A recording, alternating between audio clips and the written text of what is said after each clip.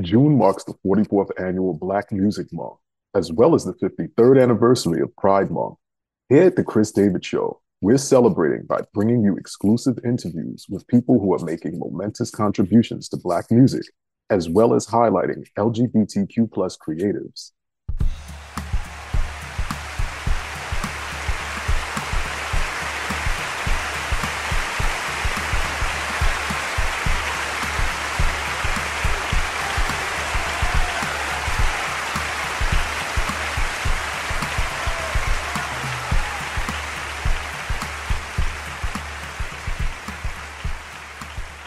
With inspiration from artists such as Prince, David Bowie, Grace Jones, Depeche Mode, and George Clinton, this Brooklyn duo have fully encompassed intersectionality through their fusion of funk, house, disco, and synth pop, creating futuristic, hypnotic, pulsating positivity for the planet. Please give a warm, no, hot Cris David Show welcome to the Illustrious Blacks. Welcome, man Hey, child. Welcome, monster. Thank you both uh, so much for coming by. Thank you. thank you for These having us. Thank you for now these having are the illustrious blacks, everyone. We have man child all the way over there to my left or right. I don't know which one. I don't know if it's left or right. No, I know That's it's me. you, but I'm just saying I don't know if it's my left or right on the camera.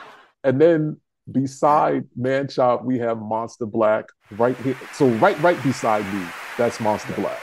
All right. yeah. So let's jump right in though. I want to jump right in. How did you two get into music? Man child, you go first.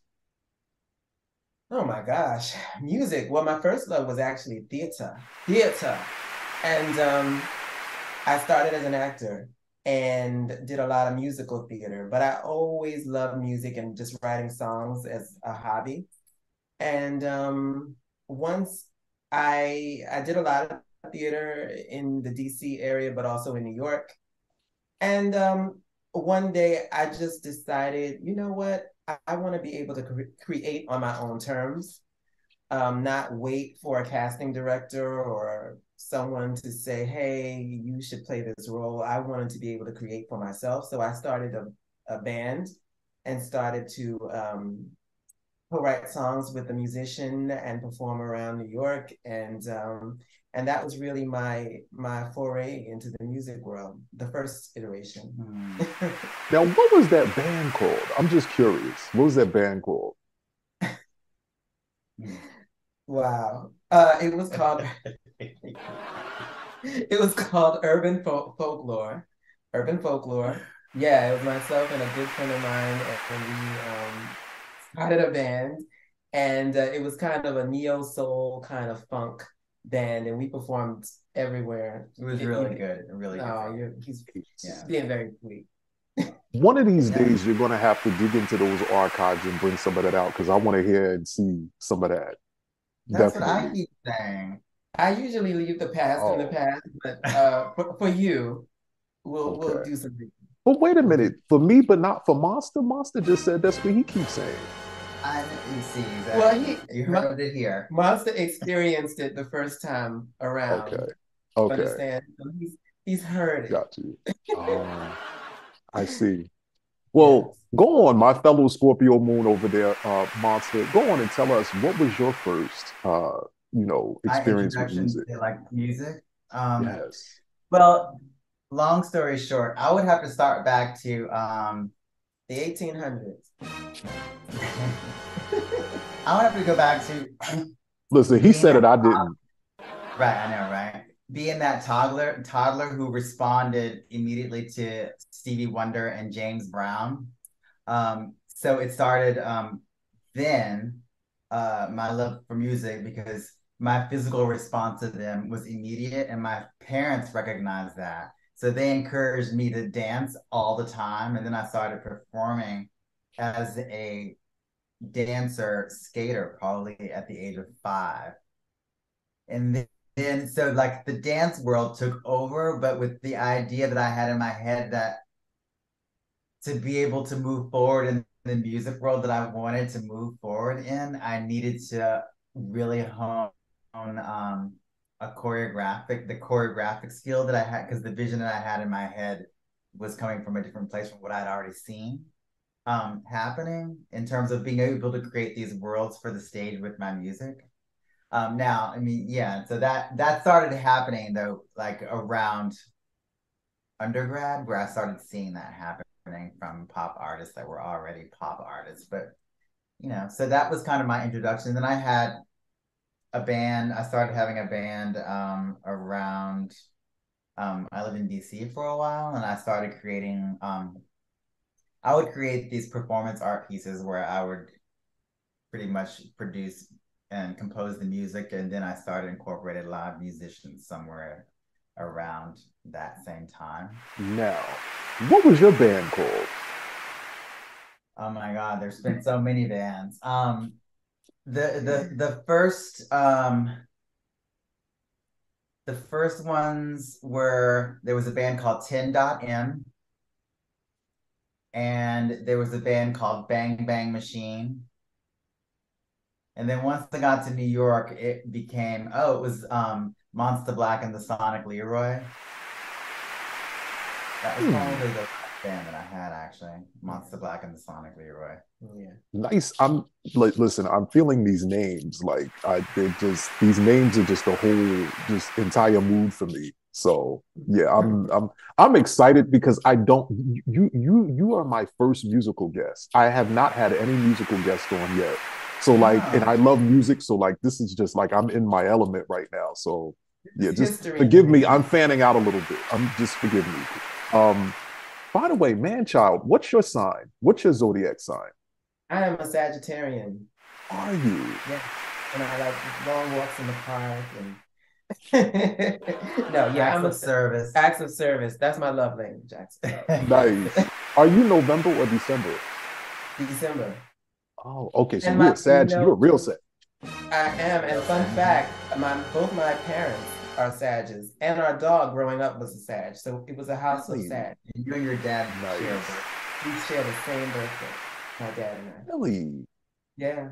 Wow. I bet that was really interesting. But you know what? I love where this is going. Because speaking of Sages, we recently lost an icon, a legend, a star, a statement, Tina Turner, the Tina Turner. I want you to tell everyone why Tina's contribution was so important, not just to Black music, but to music as a whole. I thought whoever wants to go first. Oh, whoever does. Oh, okay. Gosh. The Sag can go first, sure. We can talk for hours about Tina Turner and the importance and significance of her. I mean, this is a woman who continued to,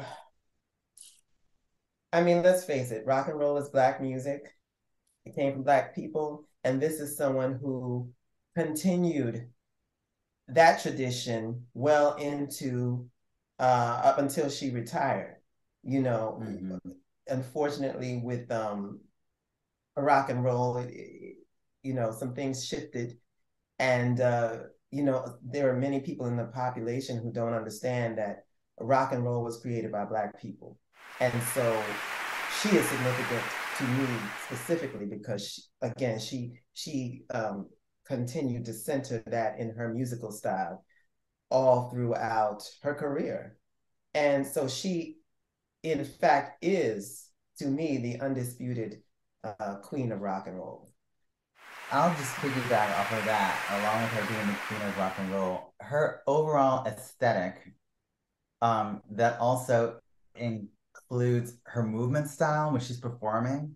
That was one of the reasons why I gravitated towards her as well, because of her ability to also be super physical while performing and singing amazingly on stage. And you can still hear her breath as she moves, meaning that she's not lip syncing. Is that because if you're going to dance and sing at the same time, you're going to hear it in your breath. Hope y'all paying attention to what Monster just said. And you listen, we're not going to name names. It just is what it is. But I hope y'all are paying attention. And I'll tell you really quickly what I liked about her was the fusion. because she fused so many different styles and so many different genres together. And it was just effortless. Speaking of, you two just fuse so many different styles and genres together as well. Like, I literally can't think of anyone who sounds like you. So, what inspired that? I think it comes from just our both of our upbringings. I mean, when we met, we really bonded over music. That was one of the things that brought us together. And we shared a lot of the same taste. So when he speaks of James Brown and Stevie Wonder and Michael Jackson and Prince, I mean, these are people I also grew up on, but also we were children of the of an earlier time where there was a lot of new wave, there was a lot of funk, and we met together, dancing to house music. So there was all of these things musically that inspired us. So when we came together to create music, we were like, well, we have to incorporate all of these things because it's who we are, and it just comes naturally for us. I should add on to that. I haven't really talked about this a lot before, but I should be honest that I also grew up in the Baptist church with my mom playing the piano and singing for the choir and that whole thing. So there is that inspiration in there as well for me. Now, where are you two from? Galaxy far, far away. Well, I mean, so am I. I mean, but I mean, locally. Locally, I was born on planet New York. So I was born here in New York. Born in Manhattan, but grew up in the Bronx. And then at about 9 years old, we moved to Maryland. So I have a bit of that Southern thing happening too. And but I always knew, I remember as a kid when we moved to Maryland, I was like, when I come of age, I'm going back to New York. And that's what I did. I was born in colonial Williamsburg, Virginia. Where I lived for 18, 19 and then years. We escaped. Yes. We met in DC around the time I went to college there, and then I moved to New York. So that was a vision that we both shared. Yeah. Although I'd never lived in New York, I still, as a child, knew that New York was the place for me. And I think about even thinking back to Tina Turner and like those music videos and like me being able to see, oh my God, that's New York City. Like I knew that was somewhere that I should be. So, Monster, you technically went from Williamsburg to Williamsburg. Think about it.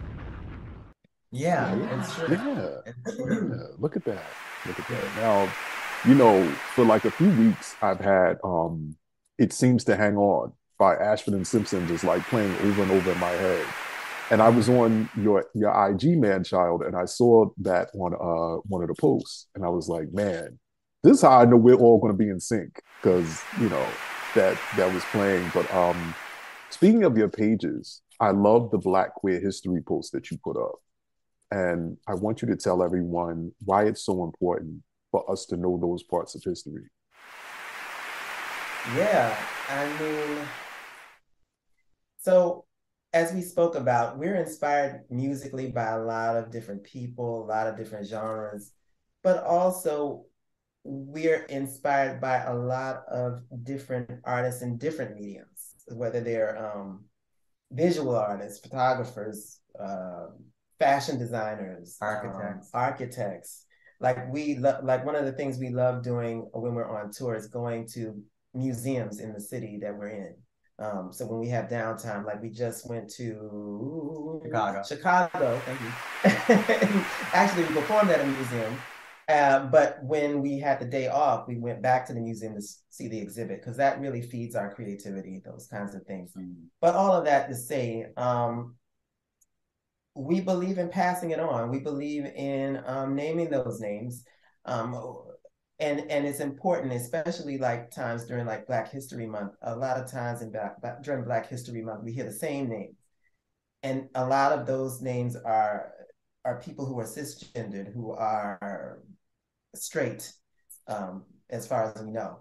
And so we thought, we need to celebrate our folk meaning, yes, our Black folk, but also our queer Black folk who paved the way for us to be able to do what we're doing now. And the response to that has always been really positive because people don't know a lot of that history. And I'll add on to that, it being important now also because of the attempt to try to erase history now again, where from some folks where they, want to, remove books or whatever, So it's good that we have to told. Yeah, we have to do it ourselves. We have to do it orally. So anytime we're in the presence of, particularly of younger people, we like to impart that knowledge. And they're like, who? Yeah, you didn't know this person existed? There was something before you, before us, and even before the person we named. We're all part of a continuum, right? So before us, there were queer artists like Sylvester, Janae Stewart, all of those people that came before. I mean, before them, Little Richard, and all of that. And we've always been like, especially like lockdown, watching all those documentaries oh my God, and YouTube videos, and just to feed to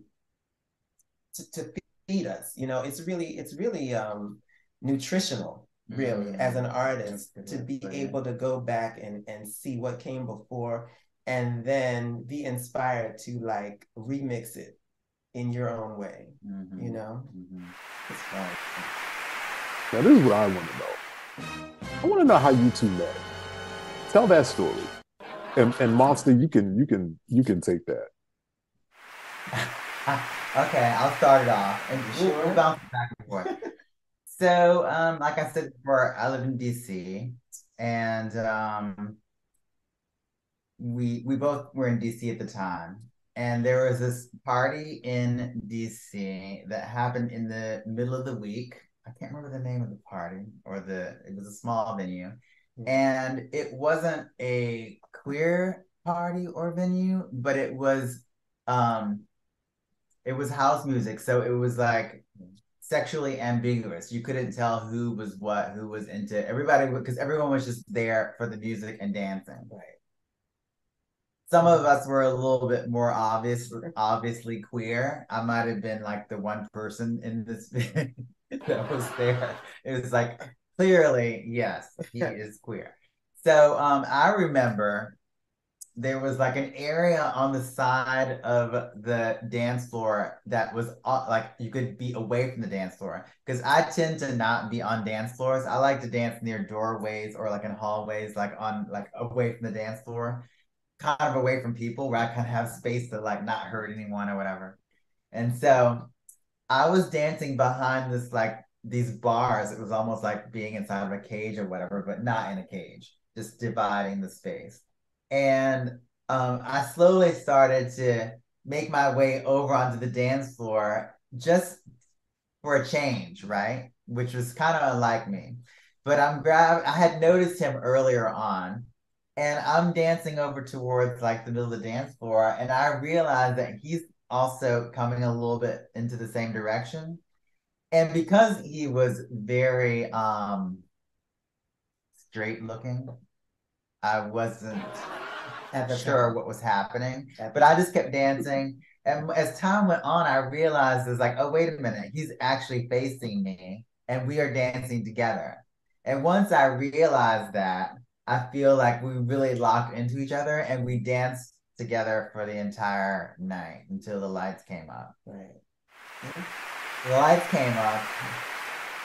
I said thank you. He said thank you, and that was it. We parted ways. I went back over to the side to like connect with my friend who I'd come with, and he went over to his best friend. Mm-hmm. And when I went over to the side, I was like, well, I don't know anything about him. I don't know his name or anything like that. And I'm a super shy person, so I would never be the person to like be forward and like say anything to anyone, especially in the club, because as long as there's music playing, I can disappear into dance world, right?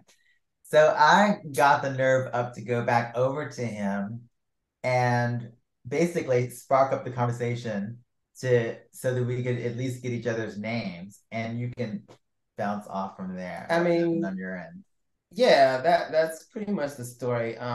What one part of it that did happen once we parted ways on the dance floor, and I went to my friend. My friend said, "So who was that guy you were dancing with that whole time?" And I was like, "I don't know. I don't know who that was." She said, "You don't know who that was? You didn't get his name?" I said, "No." And she said, "If you don't go get his name and his number, I'm going to go get it for you." That's what she said. And so it was like, yeah, duh, because I was also pretty shy. And so as I turned around to go find him, he was approaching us. And that's when we started to have a conversation, and we all walked home together, and we arranged to go on a date like maybe that weekend. And we went on a date, and that lasted Saturday. From the afternoon, early afternoon, until the next day. We just clicked. Mm-hmm. Now, shout out to your friend. What was your friend's name who made that suggestion? Makita Harris. Shout out to Makita. Yes. Yes. For making. I'm sorry. No, go ahead. No. We were both there with our best friends, and I should shout out Rita Jean Kelly Burns. I was there with Rita Jean Kelly Burns. Use the whole name. Yes. Shout out to Makita Harris, right? Makita Harris. Yeah. And Rita Jean Kelly Burns. Shout out to both of them for making this all possible. Now, this is what I want to ask you. Was it an instant attraction, like right away? So again, what Monster said was true. This place wasn't a queer club, so you didn't go there thinking, "Oh, I'm gonna hook up with someone." You went there to sweat it out, like and dance. It was like, when I think of going to the club back then, it's more like church, So when I saw him, I thought, wow, it's really funky. Like he was wearing these wide leg jeans and had these piercings, and I thought, wow, really, really interesting. I had platforms on, like 6-inch platforms. Yeah. So I thought it was attractive, but I didn't think anything past that, to be honest. I thought, oh, it's a great dancer. Let's dance. You can. Mm-hmm. I think I was attracted to him, but I was also in a place where it was really about the dancing. I feel like, connecting physically with someone who got where the language that I was speaking, basically, through my body. Yeah. Now, everyone out there may not know this, but you two just celebrated your 20th anniversary. So happy anniversary. What did you do? What did you do for your anniversary? Well, we should say that both Makita and Rita were there at our celebrating with us this earlier this month. Earlier in June. And that was great. And we had multiple little gatherings with people close to us, and we also had to work. So we also worked that weekend. Yeah. So it's been nonstop because it's Pride Month, So celebrating and eating. Oh, we ate a lot. We're working on that right now. We're trying to get off that. Food is delicious, and I know y'all did more than that because I saw Revolutionary Love. All right, and that's some grown. Listen, y'all, that's some grown man love right there. Okay, you young ones better pay attention. All right, now listen. On my show, we're for everybody, and I want you, both of you, to give our viewers and the listeners advice for maintaining a healthy, long-lasting relationship. Lots of laughter. That's true. I mean, not taking everything so seriously, because challenges are going to come. They're going to arise. And that's when you have to hold on to each other. And communicate. And also just realize it helps to have a shared vision together as a couple, but also as individuals to understand how we can support each other in the visions we hold for our individual selves. And give each other space at the same time. It's like balancing those two things. And grace. But, I like that. Space and grace. Space and grace. That's a good one. That's a t-shirt. That's a new song. That's a record. Yeah. We might have something. Space and grace. Well, listen, when y'all make that record, we're going to break it right here on the Cris David Show. So, just saying. Exactly. And here's the thing, too. I say with relationships, you have to like each other. You can be in love all day. You can love a person down. But if you don't like them, you're going to be miserable. The most important thing is the friendship. Friendship, yeah. And so when we met, the story we told you, we dated for a short while, but then we didn't. But we remained friends. And that, I feel like, is what made the difference. That made the strong foundation. So that by the time it came around again, we were ready for each other, Yeah, because we knew each other. We didn't have to put on the mask of, we didn't have to audition for each other. You understand? You put on your best face and, all of that. So because we were friends for so long, we knew each other, warts and all. So then when it came back to a romantic place, we were like, okay, yeah, this feels like I can be myself. Yeah. And if you love something, let it go. If it comes back, it's yours. So it works. There's a song about that.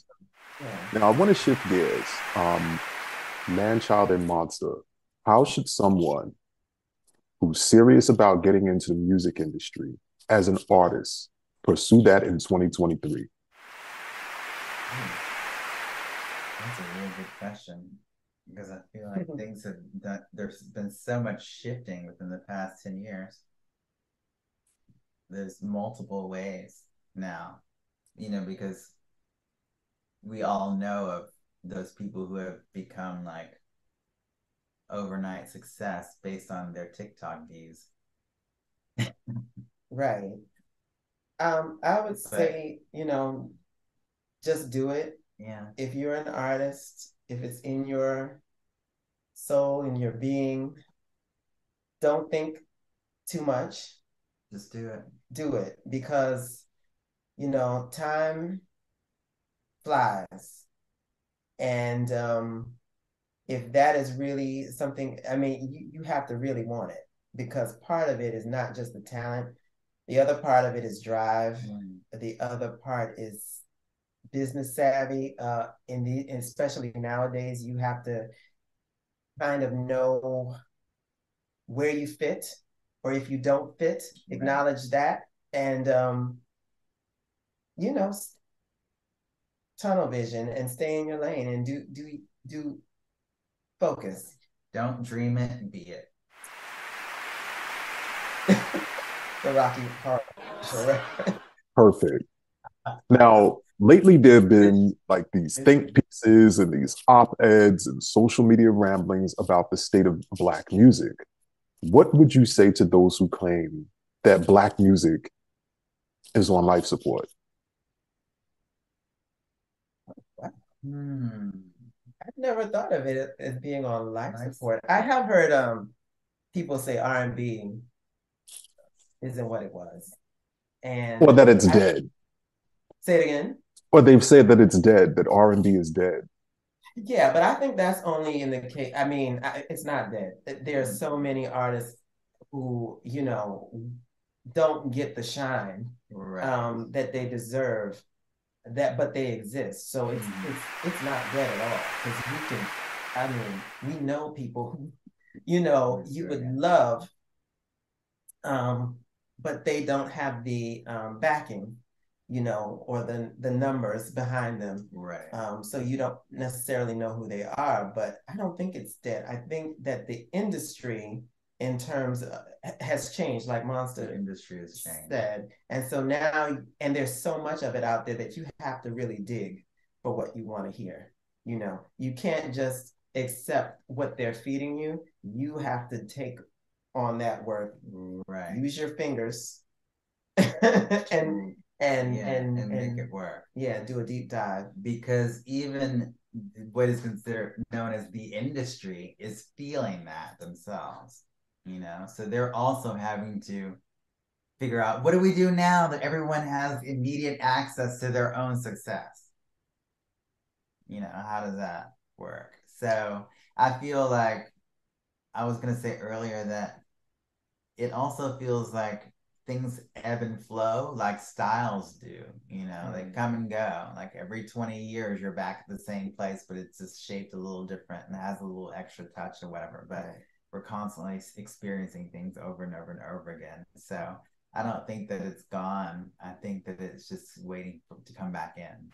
I mean, take house music, for example. Everyone was all like, wow, house music. Like it had gone somewhere. But no, it hadn't gone anywhere. It was underground, maybe for some people, although for some of us, it wasn't even that. It was a way of life. It was something we heard constantly. So it's always been there. It's just, you just had to go digging. You had to know where to go to hear it, you know? That's all. And I'm a big house head. So, I mean, I've always listened to house music since I was a little kid. And we'll get to that a little later because there's a record that we're going to talk about. But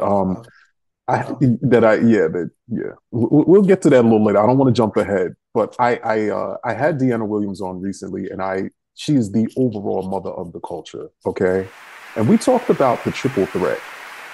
Now, do you two think that the triple threat will ever make a comeback, or is the triple threat in fact still here? These are good questions. The triple threat. I think it's still here. The triple threat is definitely here, and I feel like there's a lot more people that are triple threats now. Like, I think. I mean, yeah. It feels a bit like everyone works towards being a triple threat rather than focusing on one thing. Yeah, it feels like you kind of have to in order to make a living and to make a significant living. It feels like you have to do multiple things. I mean, there are some artists that do one specific thing, but for many, it seems like you've kind of gotta do a little more. And but there's still, even in the mainstream, when you think of artists, I mean, of course, the first artist that would come to mind is a Beyonce. You've got someone who's an awesome singer and awesome dancer, but also acts, you know, from time to time. Or who else? Janelle Monáe, or I think women come to my mind first. But there are other people. The Weeknd is now acting on The Idol, and you know, and producing stuff. I think that's Queen Latifah. When I think of all of those people, you know, they realize they gotta, you know, diversify. You know, so I think they're still out there, and I think it's still important. And of course, then you have all the people that do the artists that do Broadway and Vegas and those kinds of things that really take the time to train and hone their craft and get out there and put on amazing shows with amazing stamina, you know, an amazing budget. Okay, y'all listen. Budgets, diversify. Listen, money coming. We're gonna manifest it. Money coming. Yeah. But you know, you mentioned Beyonce and this movie that she did. I really like. It was called Obsessed. Where the woman is like stalking her husband and she beats the shit out the lady. Yeah, it comes on the weekends, and like whenever it comes on, I have to stop everything to just watch that movie because it's just such a good movie. I'm always coming up with theories, like just all the time. And I call this the potluck theory. And you know how, you know, everyone brings something to the potluck to ease the burden of the host. So, and this was that in the 80s, You had Michael Jackson, and he brought the constant content. Whitney brought the vocals, and Yes. Prince brought the creativity. What do you think about that?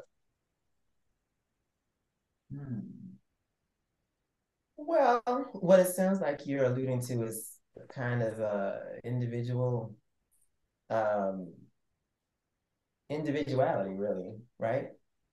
That's what I hear when I and with the pop stars that we grew up on, it definitely felt like that. You know, they each were of equal, not of equal,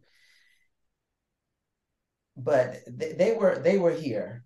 Those people you mentioned, they were the top, but they were all so different and so unique and had a different point of view and were coming from a different perspective. And that's so important. And they each had a different sound, you know, and I feel like it's not the same today. It doesn't feel to me, maybe I'm wrong, but it feels like a lot of people are in the same lane. Right. There's a template now. It's like, okay, this is the template. This is what we're going to do. We're going to do that. Go, you know. And now, 5, 6, 7, 8. Right. That's what it feels like. And that could be, you know, someone brought up recently something about the American Idol, what's the Voice, and that kind of template of performance, right? Which is ultimately being shaped by, well, now the viewers have a say in like who's worthy and who's not. Right. But then people start to emulate the things that are considered successful, so they all sound the same. But you know what it is? It's as if the audience now has control of your creativity, as opposed to it coming from you organically or authentically. You're actually doing something to get them to vote for you, as opposed to just being the artist that you are. And I think that that's lost a little bit in that, unfortunately. Totally get that. But listen, y'all be slaying us with all three, okay? Now, I gotta know, who designs these LaBelle-esque outfits I see y'all in? Like, who styles the albums? Like, I like the Astro Boy thing going on the new album. We'll talk about that later, but who's doing all this? It's mostly Monster, to be honest. Really? But, mostly, yeah. Styling wise, yeah. But Manchild stepped up quite a bit. Like, you know, we've gotten to the point where we tossed it back and forth, but initially, I guess I was the one who kind of spearheaded that. Yeah. Yes, I have autonomy, of course, but we will find things that we like, and usually Monster will be the one to put them together so that it makes sense for us. Yeah. And he's been creating some pieces more so lately. We're about to do a video for a track we have called Plastic.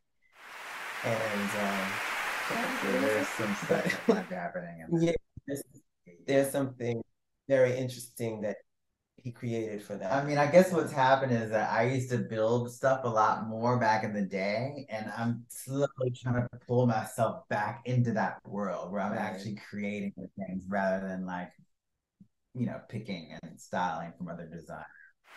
But now, Monster, do you sew? Are you sewing?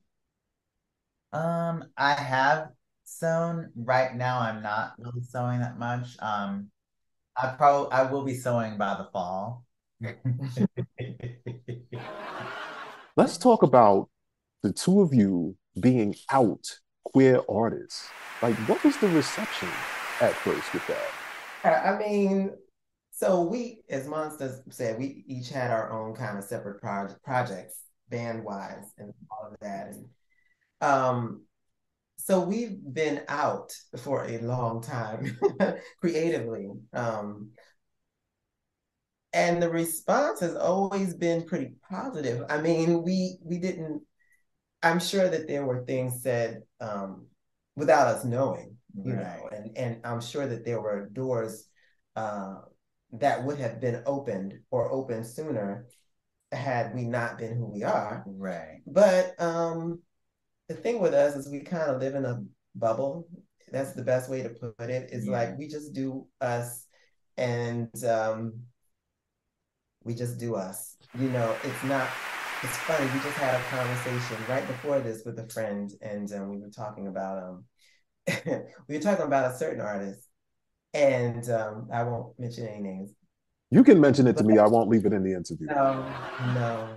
Oh, is that bad? Uh-oh. And in the conversation, this person is queer, but it feels sometimes like it's performative queerness, like they wear it like a coat. And I know who you're talking about. Okay. Okay, we'll leave it like that. They wear it like a coat, and you know, it pops, it rears its head when there's a new project, Let's just say that, and it becomes more intense with each project, you know. And for us, it's just like, well, everyone has their own journey and their queerness as individuals. It just feels forced, and with us, it's like, well, you don't have to make all those big declarations. I mean, yeah, we know that you come out as queer, but just be, you know. For us, when we walk into a room, we're queer. When we talk to someone on the phone, we're queer. When we're on stage or in a DJ booth, we're queer. You know, it is what it is. And you can take it or leave it. It's okay. We don't try to, we just want to be who we are. We accept people as they are, as long as you ain't trying to hurt nobody. It's all good. Just be, you know, that to me is when you really inspire people, as opposed to, hey, I'm this, I'm that, I'm this. Just show them who you are. One of the things we always say before we perform anywhere to each other, we say, show them who you are, meaning show the audience who you are. That is the intent when we go. We say, don't we? Every time, show them who you are. That's it, show them. So, I love that. Monster, what do you have to say about that?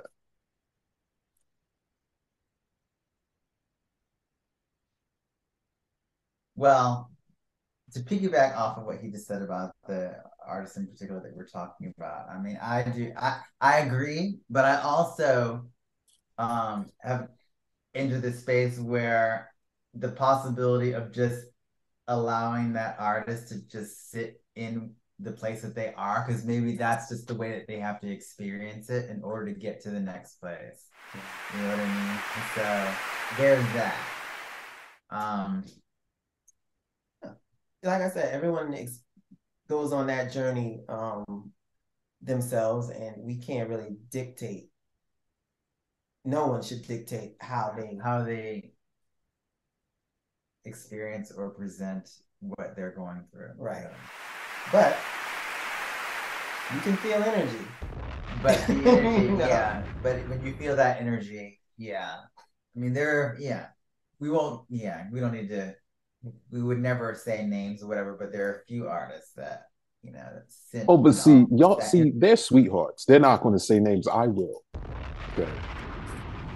But we're going to move on. Okay. They're sweethearts. We love them. These are our new friends. Like they're not messy at all, but I'm messy. I see what I have to say. But we'll talk later. But you brought something up, and you talked about journeys and people having their journey through queerness and everything. I want to know, man, child, what was it like your first time going to the pier? Who said I went to the pier? What did you think, I was working? When I saw you. When you saw me, we're talking about pride and that sort of thing. Oh, you're talking about right. Okay. See where you're flying. You saw that, right? Yeah, I mean, wow. It was I was much younger. And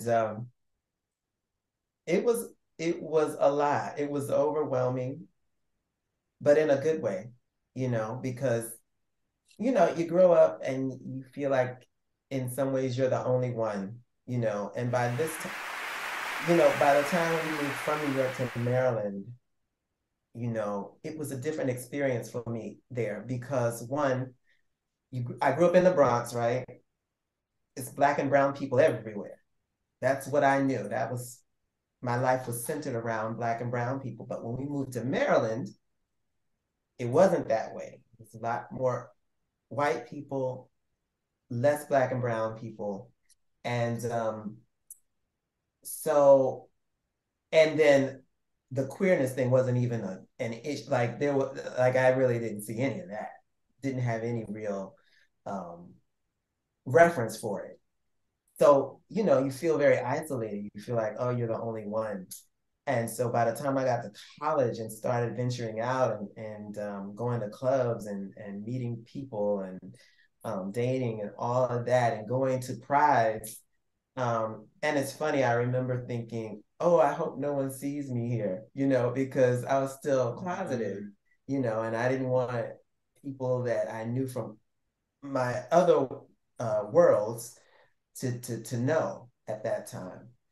And it's so when I think of that time, wow, I think of that little boy.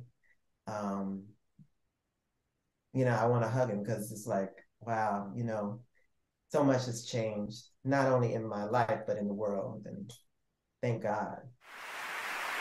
Well, I mean, the thing that sticks out in my head from what you just said was that idea of going through that time period of, oh, I hope no one sees me here. Because I feel like I never really had that. I think that there were moments where I should have been thinking that, and it never dawned on me like, oh, what if someone sees me doing this? You know what I mean? So that was good and bad. But maybe not so bad because I had every right of just being, in different places with my friends or whatever. And it was up to everyone else who wasn't ready for that to catch up. Yeah, I think it wasn't bad at all. Yeah. You were definitely farther ahead than I was as a youth, So, hooray. Now, Monster, was there anything was there an equivalent to that back in Virginia that like that they had, like where everybody kind of hung out and all congregated? that? Yeah, yeah. For queer people? No. Yeah. Okay. I mean, the only thing, no, there was not at all. What I can say I had was my like a cohort of friends that were kind of like the wild and crazy. We weren't considered queer at that time. It was like the new breed generation who hung out on the corner of this part of the hallway in high school, where it was like the gang of new breed folks who were like-minded and people talked about, but everyone was always curious to see what we had on, that type of thing. But so it doesn't change basically. I mean, hanging out for me in Williamsburg consisted of going to Busch Gardens and going to all of the like musical review shows and riding rides. That was my hanging out until I graduated from high school. Yeah. Now, what do you say to the young ones who are out here trying to figure things out?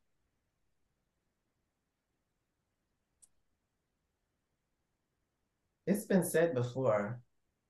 It gets better, you know. It really does. This is why I said kind of what I said when I think of the young person I was then. I think, oh, I'd love to hug that little boy because at the time I didn't know it would get better. I didn't know that you could carve out a life as a queer person for yourself. It was a very different world then than now. Now you can see it. There are living examples of it all around. That's true. Us, you know, even if you don't live in the vicinity of a population where there's a lot of queerness, you can certainly see it on television and in film and in magazines or online or whatever. But when we were kids, it wasn't that way. So now, oh, go ahead.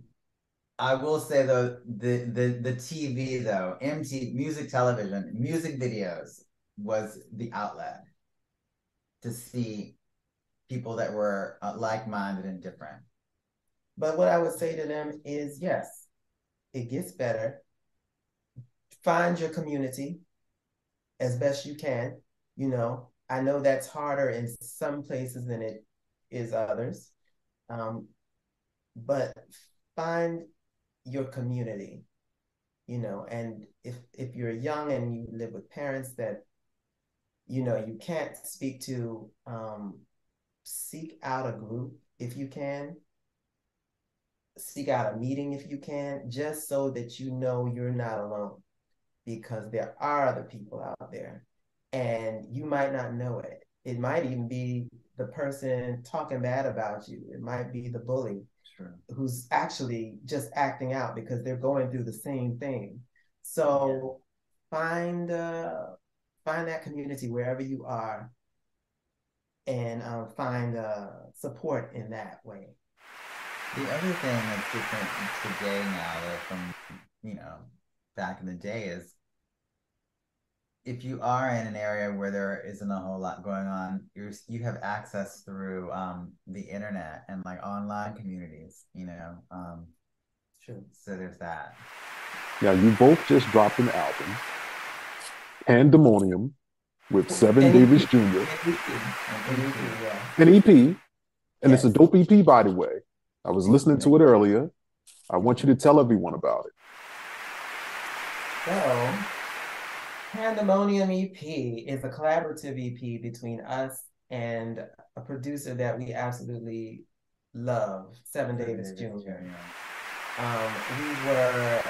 We're friends with the members of Soul Clap, and Soul Clap are a DJ duo, but they also have a record label, and we had been in talks with them about doing a project together for quite a few years. And I remember Eli, who's one half of Soul Clap, asking us, oh, well, who would you want to work with? And the first person we said was Seven Davis Jr. And we've just been a fan of his sound and what he has been doing for years. Mm-hmm. So Eli made it happen. And we recorded that, I guess, last year. It was really easy. The synergy between us was great. And it was a joy, actually, a real joy to work with all of them. Yeah. And so we're excited. We're hoping to see Seven again soon. And yeah, who knows? Maybe we'll be able to collaborate. Mm-hmm. Hope so. I mean, I like those shook mixes because they're for different vibes. Like part 2 has like that party vibe, and then part 1 is like a nice Sunday drive energy. And I heard a little bit of Janet influence in there too. I did. Oh yeah. I be hearing stuff. But I like the plastic record that you did with Nicodemus. What inspired that record?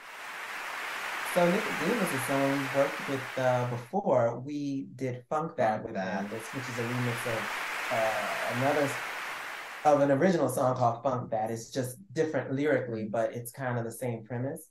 And so we had always wanted to work with him again and follow that up. So he approached us and he sent in, we did 2 tracks for his album. So Plastic is one of them. And with that song, what we like to do with dance music, because in general, dance music is pretty light. It's the subject matter, meaning it's pretty light. You know, no one's really talking about anything specific. But what we try to do with our songs is tell a story or talk about something that means something to us. So with Plastic, it's kind of a commentary on social media and fame and instant fame and incorporating a message that people can kind of like, it'll provoke conversation. Yeah, that's always the intention. And but at the same time, you can dance to it. Mm-hmm. So yeah, we love it though. We're very happy with it. And it gave me very much Pop Life meets Jamiroquai. Oh, very wow. dope record. Yeah. Very dope record. We love them. Okay. Yeah. All right. And now speaking of Funk That, something that I used to get in trouble for rapping the original as a kid who was in Catholic school and knew all the words, not to the radio version, but to the version. So yeah. But anyway, what made you want to reimagine Funk That? Well, again, that was Nicodemus's idea. He approached us and said, you know, I want to remake Funk That. And he had another artist in mind, but then that, I think, fell through, and he approached us with the idea. And I thought, oh, it's right up our alley. It's perfect. And, you know, he gave us license to create the scenarios that are discussed on Funk That. And we had plenty to say. So, and so it became a little more socially conscious than the original version in the things we discuss in Funk That. So, and at that time, a certain dude was running for president. You know, so we put that in there. A certain dude who's about to be in prison, real prison, hard-time prison. Okay. Fingers crossed. I think it's gonna happen. Listen, I've been working the tarot cards. I think it's gonna happen. I think it is. Yeah. I've been working the tarot. But who would you like to collaborate with, though? Any artist, dead or alive? And Monster, I'm gonna let you start off with that. Oh, who would I like to collaborate with? Dead or alive, you said. I mean, I can't let go of the fact that, you know, I would love to collaborate with Prince. You know, that would be my first go-to. Grace Jones would be fun to collaborate with.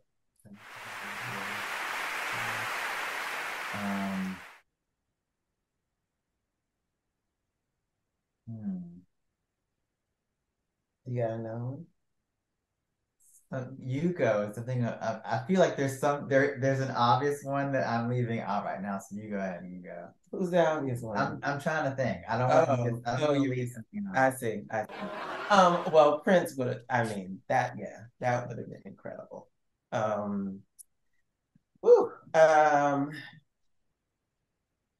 Who else though? Wait a minute. I'm sorry. I'm trying to think of someone alive. Yeah, I mean, I love Stevie Wonder. It's my personal favorite artist of any genre, and you know, my favorite. I would be probably very intimidated to create something with him because I'd be in awe the whole time. But current artists, I mean, you know, more contemporary artists. I know that there's so many, but right now I'm drawing a blank. Grace Jones would be perfect. Grace Jones. Okay. Again. Dang. Nile Rodgers. Oh, that's a good one. Classic.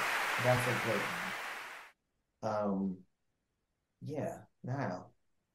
You know, we did a festival and he was a headliner, and it was our mission to meet him, but it didn't happen, unfortunately, because, you know, I can be very aggressive when it comes to meeting people that we admire.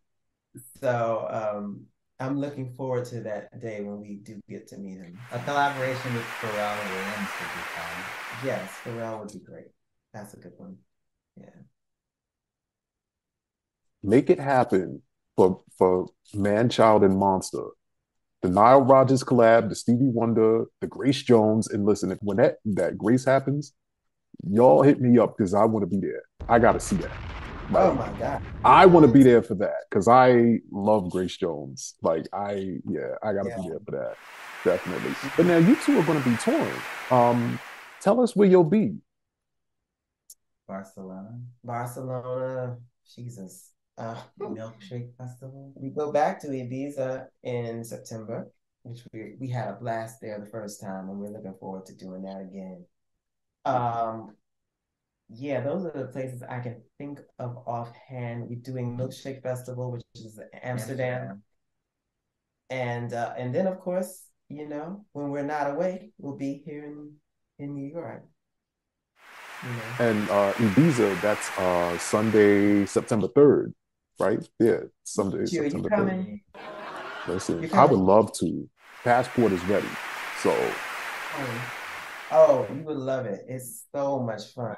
I mean, we only got to spend 1 day there this past visit. Hopefully this next time we'll be there for a little longer. But we had such a great time. And the people there, they know how to party. Okay. So I've heard. Yeah. And listen, that's in September. So you guys have plenty of times to get your passports and your tickets, and they'll be there with Todd Terry, Dimitri from Paris, Melville Baptiste, Fullermore, and more. And it's going to be a lot of good house music. So you house heads, don't drag your feet. All right. I didn't even know all those people were on it. Listen, I be doing my research. Like I'm over here, I got notes, I got notepads and everything. Like so yeah, I was prepared for you all. Like I'm prepared for all of my guests, but I was really prepared for you two because, like I said earlier, you're my first musical guest, and I love music. So, aside from being excited, like I had to be, prepared for you. But I have another theory. Because, like I said, I'm excited. Love music. So boom, it's about house music, and this theory is that house garnered such a strong following in Black gay clubs because a lot of Black queer people came up in church, knew the hymns and the rhythms, and just the overall vibe and the energy of gospel as being welcoming and uplifting, even when the Black church wasn't. What do you think about that?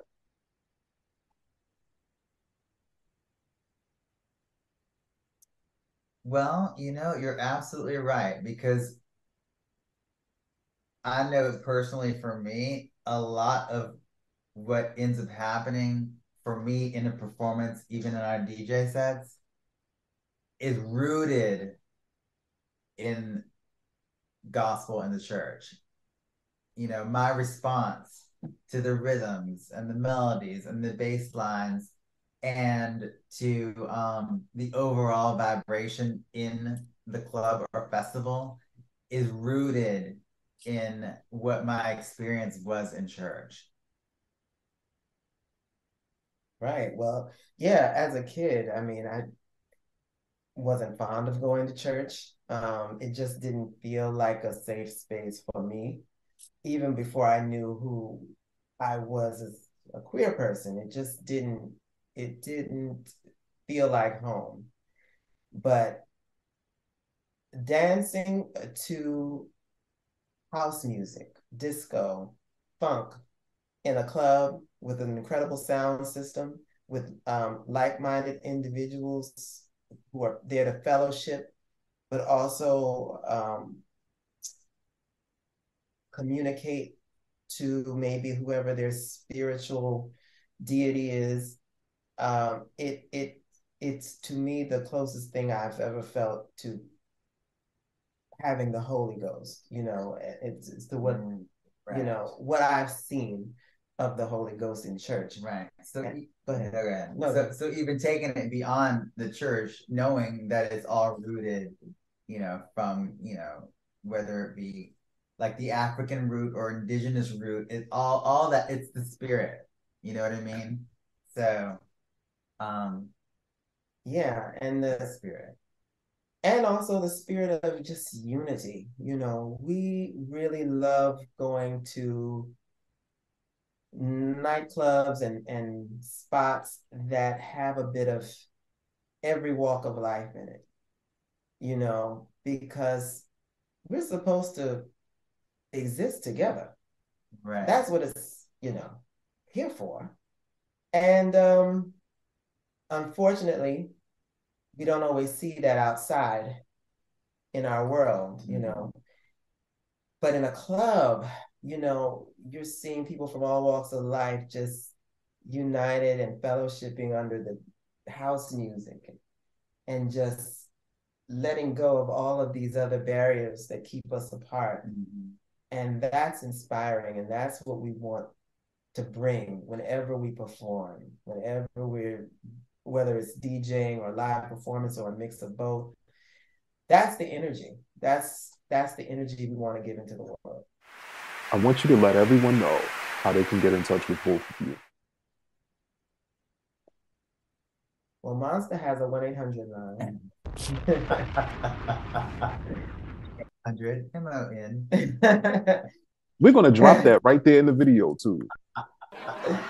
No, you can follow us, the Illustrious Blacks, on Instagram, Facebook, Twitter, and TikTok. Mm-hmm. And yeah, we don't always respond to a DM. Depends on what it's about, but you can. Generally pretty good at responding. We do our best, and yeah, and it's just good to keep up with us on there. We're about to have some more merch. Mm-hmm. Our Suck My Disco, show it off, Monster. There you go. There you go. And yeah, okay. You said what waste? See, this is what we're working on now. Like literally right today, we're working on our e-commerce sites, and we'll have the Suck My Disco t-shirts as well as our Illustrious Blacks logo shirts and more that we're working on. So yeah, and we're also working on our album. So we will have an album. We've been working now really consistently on it, and maybe by the end of the year. Yeah, fingers crossed that will be the case. I know, me personally, I'm looking forward to that. And everyone out there, it's the Illustrious Blacks, all one word on Instagram.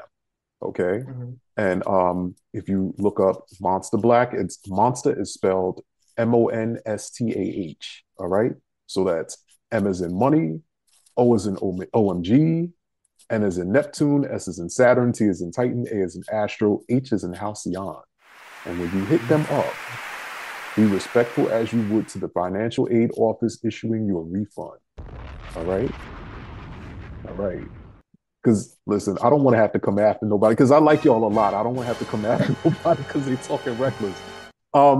What's in your playlist, though? Oh, you go first. I have to think about that. I mean, for me, to be honest, I listen to a lot of old stuff, older stuff, classics of 80s, 70s, 60s, 90s, all of that to get inspiration. But of course, because I'm DJing, I'm also listening to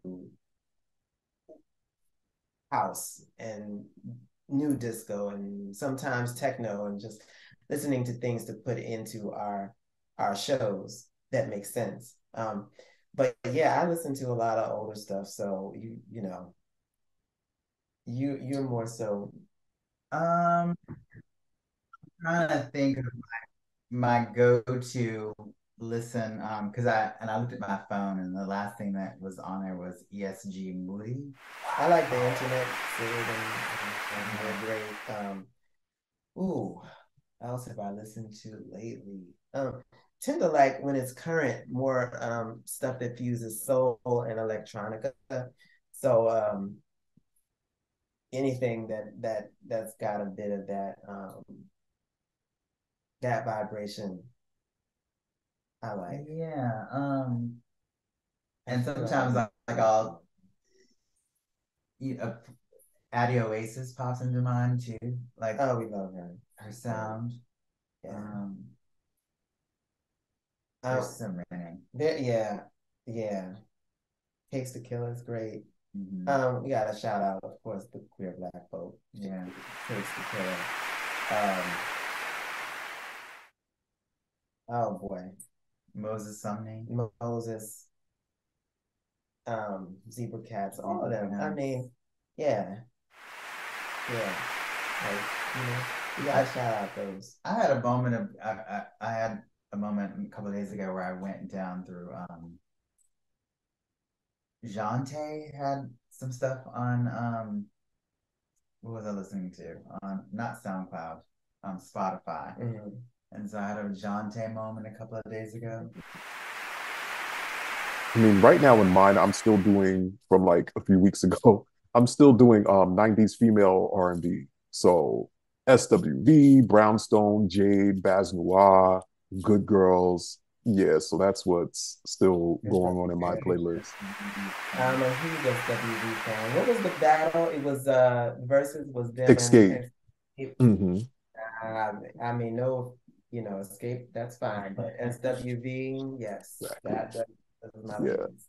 Those are my girls. Like, I still probably have like all of their CD singles. And I mean, kids, there was a thing once upon a time called CD singles. So I have like all of their CD singles, all of their posters. Like, I was a huge, huge, huge fan.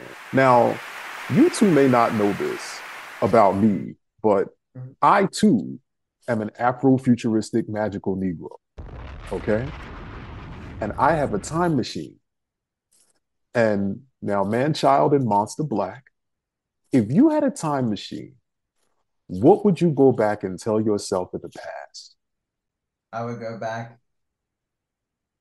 and tell my younger self to focus on the business and build the strong foundation to build your creativity on top of that. I would tell myself, it's gonna be all right. Not even that it's gonna be all right. It's gonna be great. Hold on. Before we go, I have to shout out the good sis Mugga for putting me on to you. She spoke so highly of you. She was on the show about a month ago. Make sure you all go check out our interview. But yeah, I had to shout her out. Do you have anything else coming up that you'd like us to know about? What else is coming up? The album. Yeah, we're working on a show. A full-length show. And we are working with a director/writer, and Nigel, and we're looking forward to presenting at least a bit of that work in November at Joe's Pub here in New York. So that'll be a taste of it, with the idea of it being in its fullness in 2024. The Illustrious Blacks on Broadway. It'll be an experience. Jazz hands. I love that. And, oh my goodness, that's going to be such an experience. Like, oh my goodness. But look at this. We got the Blacks closing out Black Music Month. All right. Man Child, Monster, this has been fun and truly an honor. I'm so glad we were able to do this. And I look forward to seeing more of you both. I mean, possibly, performing on my talk show stage. I'm just saying. But I have to shout out all of you for watching and listening to the Cris David Show. Tell your friends, tell your mama, tell your daddy, tell your baby daddy, tell your boyfriend, tell your sister, tell your cat, tell your dog, tell your doctor. Tell everyone who's Black, who's proud, and who loves Black music to follow us on Instagram at Cris David TV, and follow our show at The Cris David Show on Instagram and YouTube. You can also visit chrisdavidshow.com. There you'll find everything you need to know about the show. Now be kind and be